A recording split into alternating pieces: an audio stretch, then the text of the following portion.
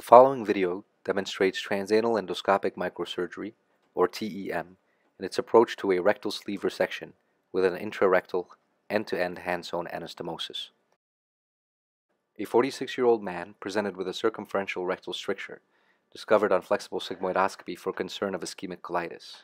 He recently had an endovascular repair of an aortic aneurysm with possible occlusion of the IMA.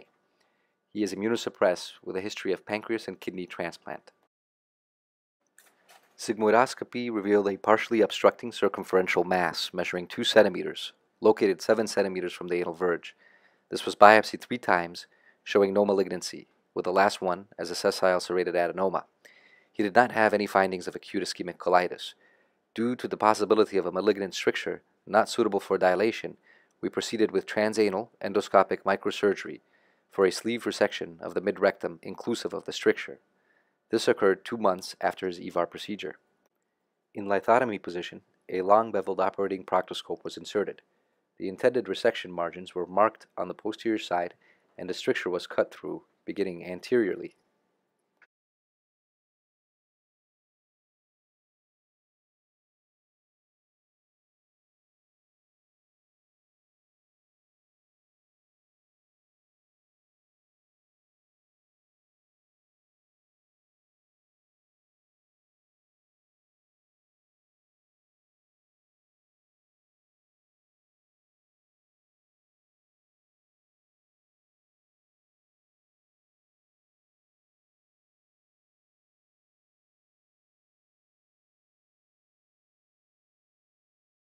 A full-thickness sleeve resection through the mesenteric fat was completed.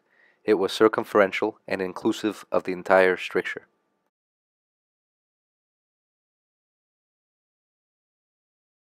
The dissected fibrotic tissue was sent intraoperatively and was negative for malignancy on frozen section. The proximal and distal edges of resection were measured against the defect.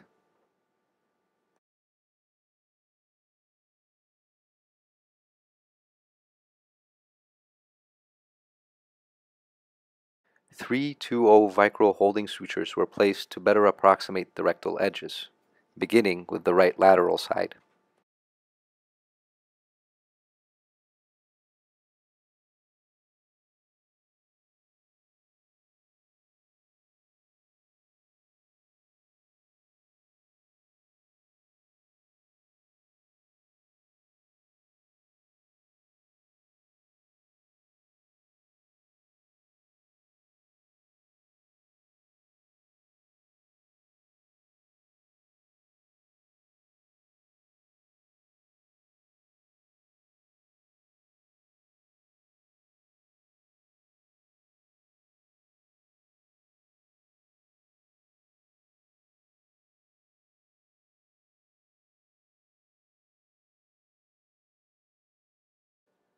Now, the left lateral aspect.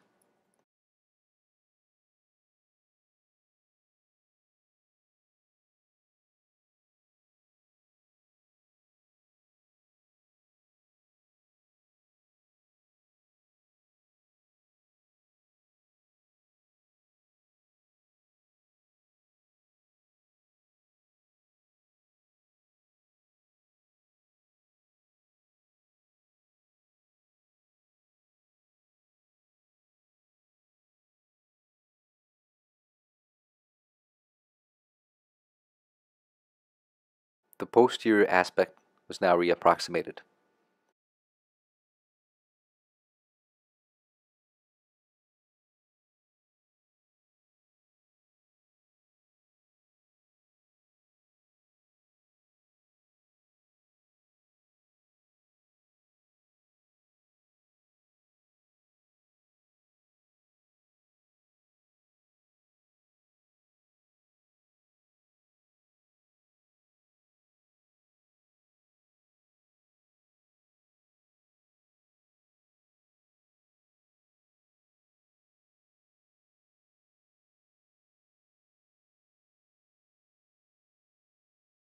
A running 2-0 PDS was used to close the circumferential defect, completing the hand-sewn end-to-end intrarectal anastomosis.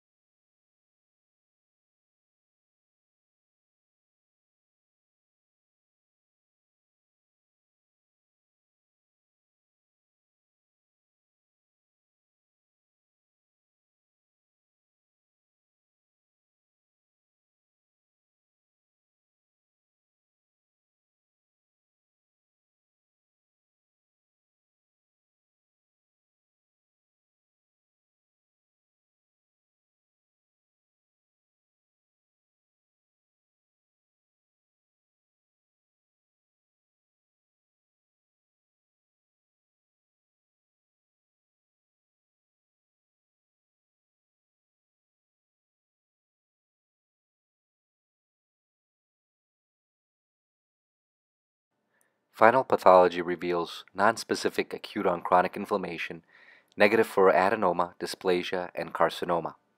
Postoperative endoscopy at 2 months showed fibrinous exudate on a patent anastomosis. 6-month patency is displayed, and at 12 months, a biopsy-proven benign inflammatory ulceration on the anastomosis was demonstrated. The patient continues for follow-up and is doing well.